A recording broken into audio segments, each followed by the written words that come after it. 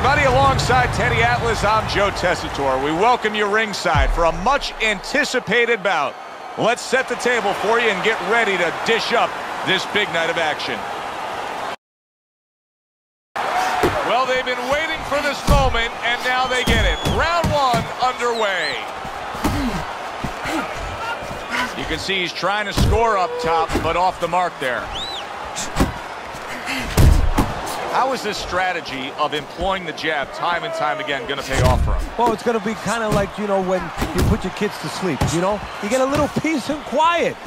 He's going to be left alone. He's not going to be bothered. He's not going to have a headache if he uses his jab.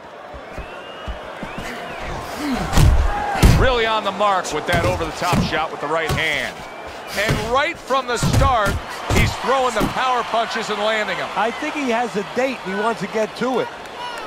Oh, and a crushing hook just gets right to him. That is boxing 101.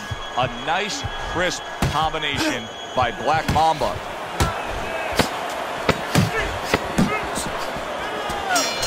So we come to the end of the round. And clearly a confidence booster for this man. He got to his opponent. He was able to stun him. Teddy, when a fighter comes back after doing what he just did, do you see them almost light up, like get a little good power punch, the right hand, solid. Teddy, he goes down, and he was on the outside where he doesn't like to be. Where he shouldn't be, and he paid a price.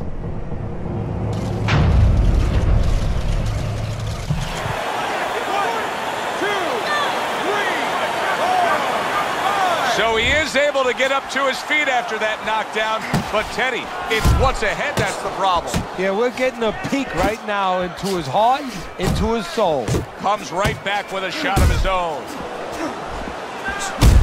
Halfway through round number 2.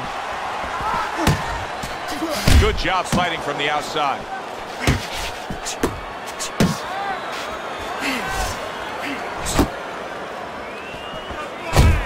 A little head hunting with the right.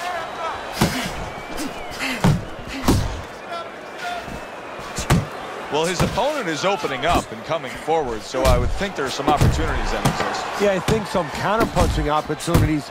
Opportunities not on the front end, but on the back end.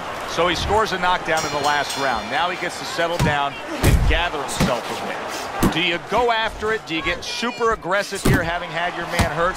Or do you still have to employ? Oh, and he got caught right there. Everything was going fine, and then he got caught. Well, that's the problem. It was going too fine. He got a false sense of security. The other guy wasn't throwing back. He took for granted, and bang, you can't take for granted in this ring. Now hugging on the inside.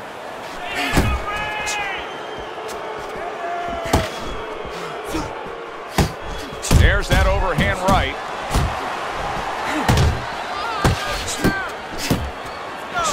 He scores with the jab. Off to the side, a little swing and a miss going upstairs. Just a thudding shot there that he landed.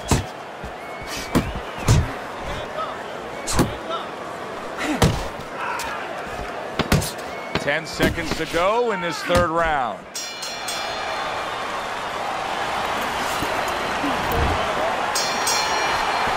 They've put forth a good effort throughout. Now one more meeting. The final round is here. Black Mamba's right hand did a nice job that time. That worked well for him. He scores with the left. Boy, he's really working well on the outside, isn't he? Yeah, he's doing a great job of disciplining himself. You know, we talk about power, we talk about speed, we talk about all those virtues, but just controlling himself and making sure he controls the distance, a distance that's got him winning the fight. Puts forth the hook, scores with it.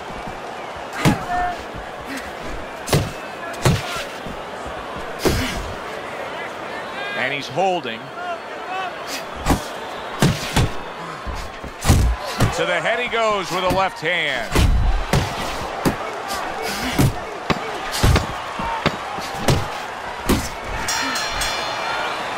Final bell of what was a one-sided outing. Well, this one is easy to score. At least it should be.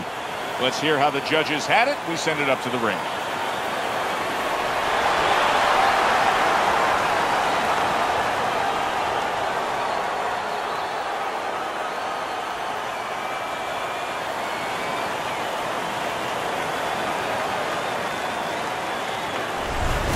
seemed like he was destined to win throughout the fight. Teddy, your scorecard showed that, and the judges agree. Unanimous decision. Yeah, he was destined to win because he kept using that jab all night long and outworking his opponent.